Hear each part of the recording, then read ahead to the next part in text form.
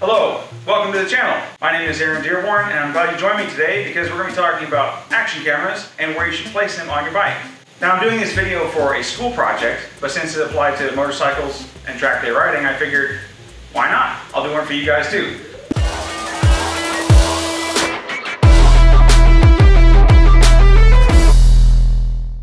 So first we'll talk about the cameras themselves. I use an assortment of GoPro cameras, the Hero Session, the Hero 7 Black, and the GoPro Fusion 360. Because I run a YouTube channel, I have multiple cameras. Every single one of my cameras I have bought used. Nothing cost over $200. Everything was bought off of a Facebook Marketplace deal, some online used retailers, or Amazon old stock.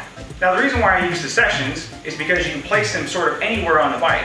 They're very small and compact, and if you damage them or otherwise lose one in a crash, it's not that big of an investment loss.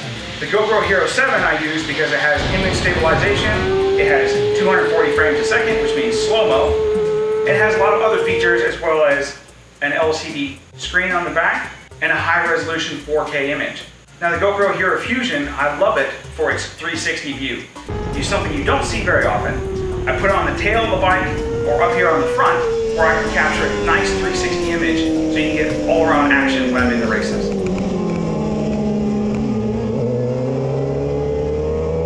So another thing that you want to think about when placing your cameras on the bike is actual view that you're going to see. So are you going after rider assessment? Then you probably do something like a gas tank mount.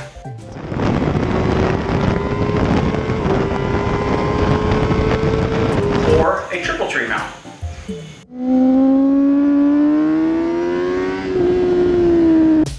If you want to just capture images for the front of the bike, that's easy. You put a traditional placement on the front of the bike. But make sure you safety wire it to the frame, otherwise you're going to lose that camera.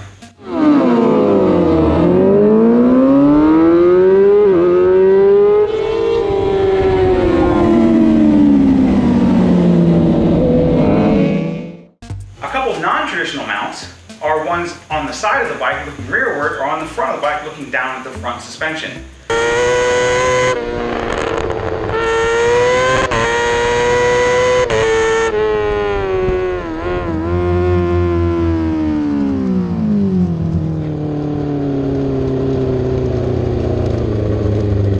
These are kind of some of my favorites, but I don't use them that often.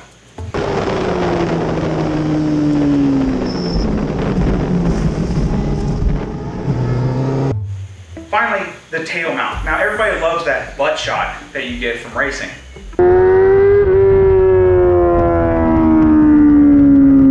But it does have its uses. Now some people take that placement and actually turn the camera backwards, which is okay, but you have to be in front of people for that to be interesting. Usually I'm not, so I don't do that. That's why I use a 360 camera on the tail more often than not. But again, safety wire it to the bike. That way you don't lose that camera. Now when you're getting into other unusual mounts, the actual chin mount is something that's a little bit controversial.